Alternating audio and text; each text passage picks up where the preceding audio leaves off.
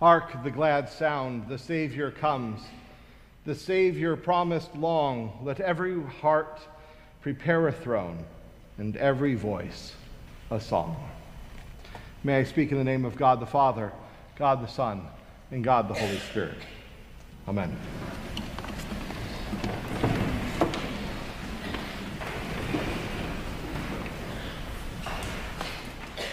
I remember when.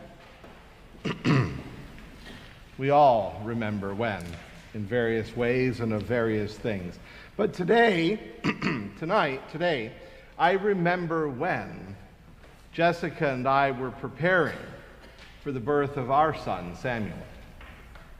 I remember those 9 months of anticipation and thought, learning about not only the mechanics of childbirth and pregnancy, but also considering all those things that make for a child's first years and preparing for them, from colors and cribs and bumpers and diapers and more diapers and more diapers and bottles and lots of those as well. All of these preparations that went into becoming a parent.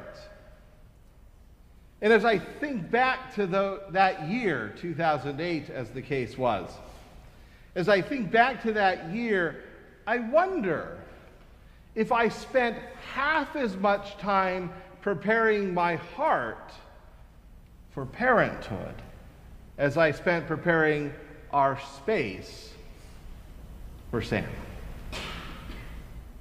Was I taking time as a young man, soon to be father, to consider what kind of father I wanted to be, let alone what kind of father God was calling me to be? What were the values of my fatherhood that I wanted to raise up within myself, more than the instinctual qualities that might be within me, those things that I wanted to polish and bring to even more beautiful light? What were those qualities of a child, a young boy and soon to be young man, or a young girl, soon to be young woman, that I wanted to nurture in Sam? Spent so much time consumed by the externals of parenthood. And I'll confess, far too little on the internals of being a good father. We can all, I suspect, think about the various places of preparation in our own lives, from preparation for marriage. I could say the same about our marriage, Jessica and our engagement and our preparation, how much time we spend on considering all of the external things of our wedding day, with far less time perhaps spent concerned with what makes me a good husband and friend, partner and confidant. Right? We do this all the time. How much time we spend preparing for our week, the task of things that lie ahead, and how little time we think about the quality of person we will be throughout all of those tasks and all of those meetings, all of those relationships, whether they're at the store counter or the business desk. You know, 2,000 years ago, a community not greatly different than ours was asking this kind of question.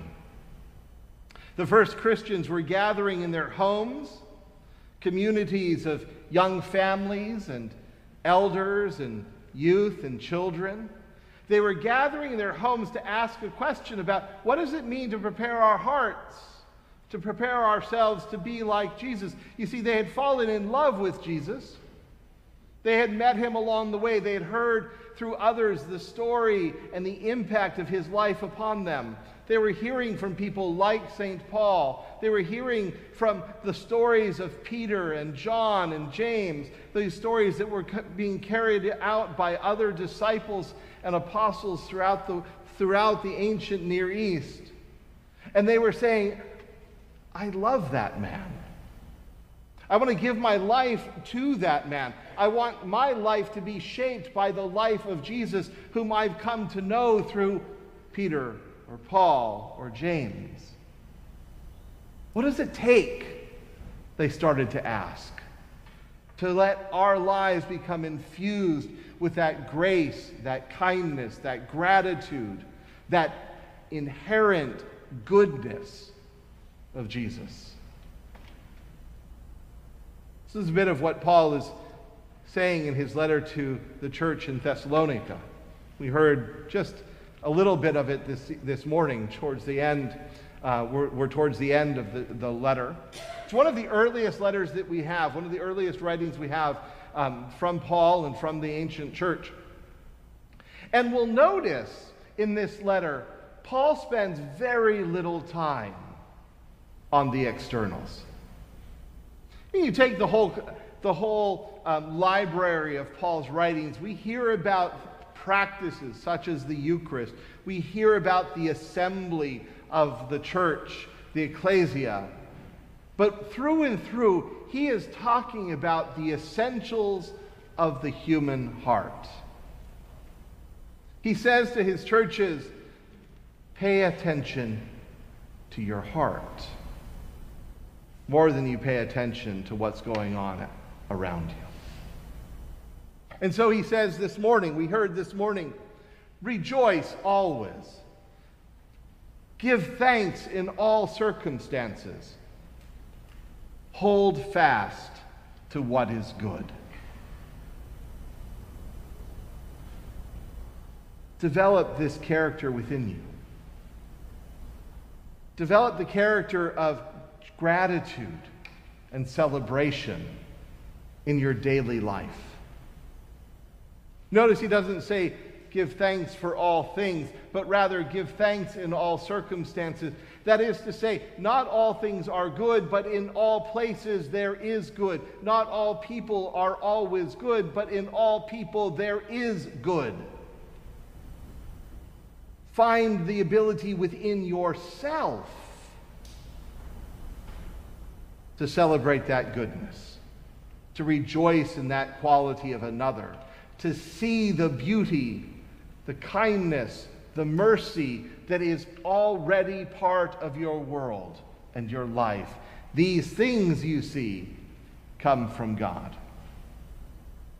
He says, hold fast to what is good, not to what is profitable, not to what is successful, not to what is powerful or valuable, but what is good.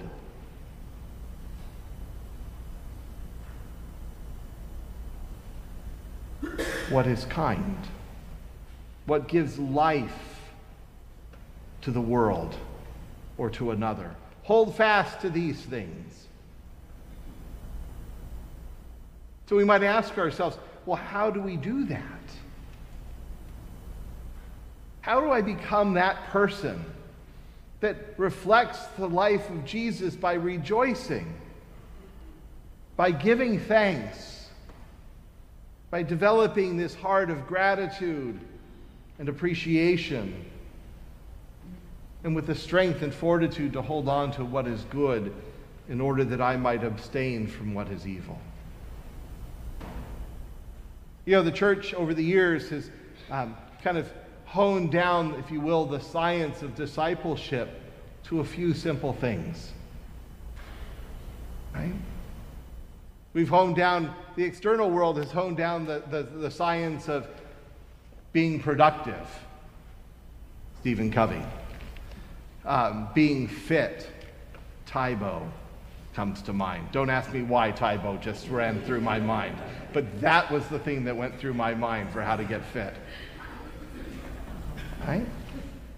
Our world has developed all of these systems that perfect the externals of our life. the church has honed as well the things that help our hearts. I'm going to offer a couple of them, just as simple reminders. Your presence here. Paul says it a little differently. Pray without ceasing. Be regular and consistent. Stephen Covey says to start every day by sharpening the saw, if you remember the Stephen Covey language, right? Going back over your day, remembering your values, what is productive to your life, what are the priorities, what are the A1 responsibilities of your day. Spend every day, Stephen Covey, just 15 minutes a day, he says. Spend 15 minutes in your day sharpening your saw so that you can be productive through the day. Well, it's an ancient Christian practice to spend just a few minutes every day not looking at your task list, but looking at your heart and remembering the heart of God, in order that you can see both your aspiration and your reality and hold yourself up through the day to be the person that is grateful in all circumstances, rejoicing in all good. Here we are, Advent 3. We've been talking about preparation for now 3 weeks, preparing for the incarnation of our Lord. And we're doing all kinds of things to prepare ourselves. We're decking the halls, we're lighting Christmas trees, we're wrapping presents, we're shopping and shopping and shopping and shopping and shopping. We're checking our list and checking it twice. We're doing all the things. But are we doing the internal thing? Are we taking the time to be still and to remember what we are giving thanks for? Are we taking time to think about what gift we genuinely want to give to our children and grandchildren? Not just a bauble that they'll put up on the shelf, but a gift of a heart of gratitude and joy that they can carry with them all the days of their lives. Are we preparing ourselves to follow Jesus? This is the heart of Adventtide. The church gives us 4 weeks to kind of make our way through from the anxiety of, oh my goodness, Christmas is just 3 weeks away. Yes, that was true on the first Sunday of Advent. Right? To wait a second, what is Christmas all about? I said at the beginning of our, before worship began, that next Sunday is Advent 4. I meant that as a gift to you. You have 7 days to prepare for Christmas. And you will be consumed in those 7 days with all of the externals. You have 1 more day, 7 if you want to take them all. But you have another day to be still and prepare for the coming of Christ. I suggest you make that a priority, in order that Christmas Eve and Christmas Day and the 12 days that follow may be days of genuine joy, days in which you are satisfied that you have given the greatest gift you have to offer, your best and kindest self to the world. Amen.